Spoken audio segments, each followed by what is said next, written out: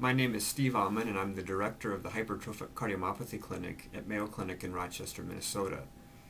Hypertrophic cardiomyopathy is a genetic predisposition to abnormal thickening of the walls of the heart. This is present in about 1 in 500 people across the world and is present equally in males and females and across all cultures.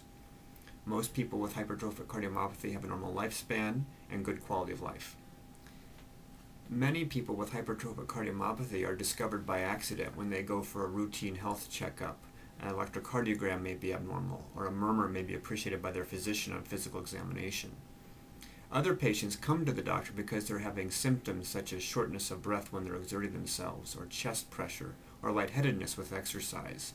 Those are the most common symptoms for hypertrophic cardiomyopathy.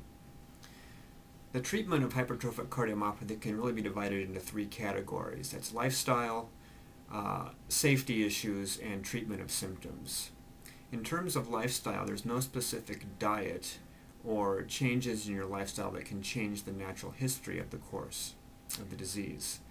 We do think, however, that patients with HCM should avoid competitive athletics, as the most common cause for death among athletes is hypertrophic cardiomyopathy. But what this means is that patients can still be active and lead healthy lifestyles. They just shouldn't be engaged in extreme sports and extreme efforts. In terms of safety issues, there is the possibility for a condition called sudden cardiac death in hypertrophic cardiomyopathy. While this is more common in patients with HCM than it is in the general population, that risk is only about 1% per year. At our dedicated HCM center, part of our goal is to help assess each individual patient to determine if they are more likely to be in that high-risk 1% group, and would they benefit from a therapy called an ICD, or implantable cardioverter defibrillator. That involves an assessment of a number of risk factors that then a patient with their family can make an individualized decision on whether they feel that an ICD may be right for them. Finally, we focus on patient symptoms. For patients that have shortness of breath or chest discomfort when they exert themselves, often this can be treated simply with common medications that help relieve those symptoms. Some patients, however, continue to have symptoms despite the medications, or in fact the medications cause side effects that are more problematic than the original symptoms. For these patients, there are options that include cardiac surgery to help relieve their symptoms, which has been highly effective in our experience here at Mayo Clinic. At Mayo Clinic, we have perhaps the longest standing dedicated program to the care of patients with hypertrophic cardiomyopathy. This really began half a century ago and has grown to be a clinic that involves 6 dedicated physicians, nurses, medical geneticists, cardiac surgeons, and a whole team of people that are dedicated just to patients with hypertrophic cardiomyopathy. Any and all therapies relevant to hypertrophic cardiomyopathy are available here. Additionally, if a patient has health concerns apart from the heart, the Mayo Clinic offers the best integrated healthcare system available to take care of all of the patient's needs. Hypertrophic cardiomyopathy, or HCM, are long words that mean the heart muscle is too thick because of a genetic cause. This is present in about 1 in 500 people in the general population. Most people with the diagnosis do very well with a normal lifespan and a good quality of life, but some patients do have symptoms that do interfere with their quality of life. It's important to recognize that as a genetic condition, each of a patient's children have a 50-50 chance of inheriting this from their parents. And so we do recommend ongoing family screening. This can be accomplished either with genetic blood testing or with echocardiographic screening. Using genetic blood testing, we can test the individual patient's blood to see if we can identify the genetic code responsible for HCM in their case.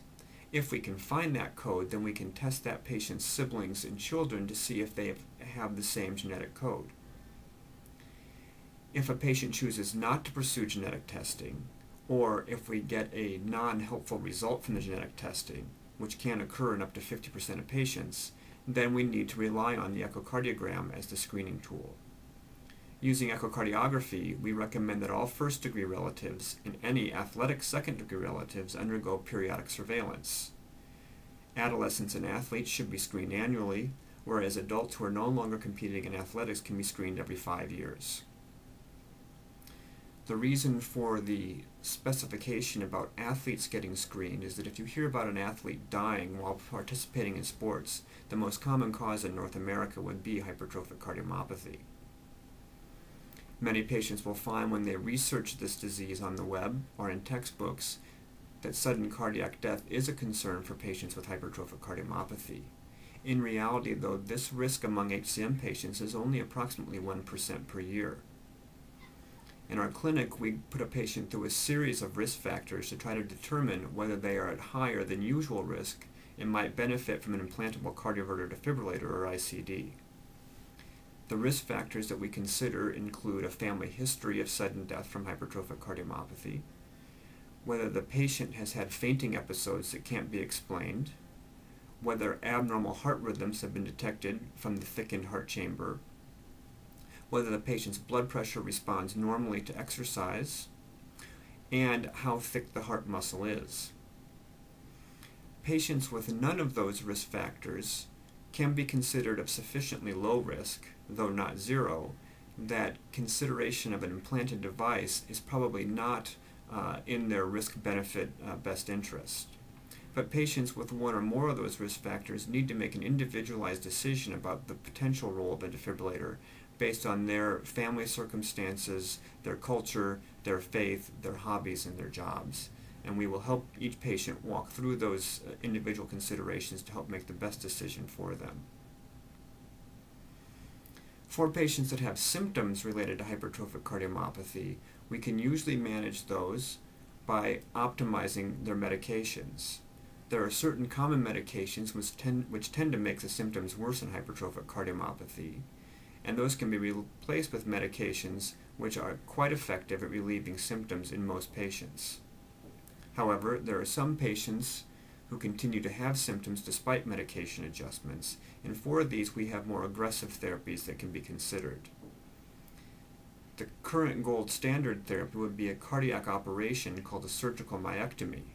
With this operation, the surgeon can go into the heart and thin the thick part of the heart muscle that is actually getting in the way of normal blood flow through the heart.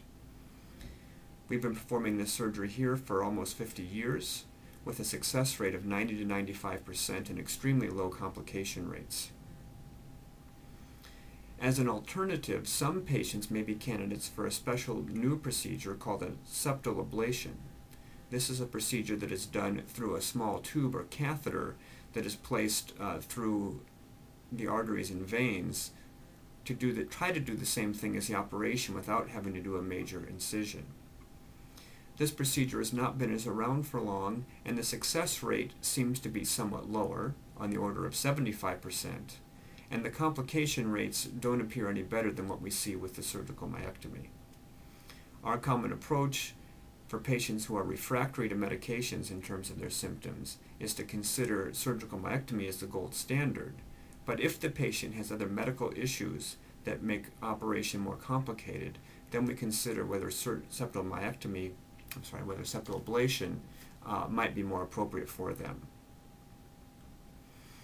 Finally, we counsel patients that they need to maintain adequate fluid hydration at all times, that they can participate in low-level aerobic activities on a regular basis as part of a generally healthy cardiac lifestyle.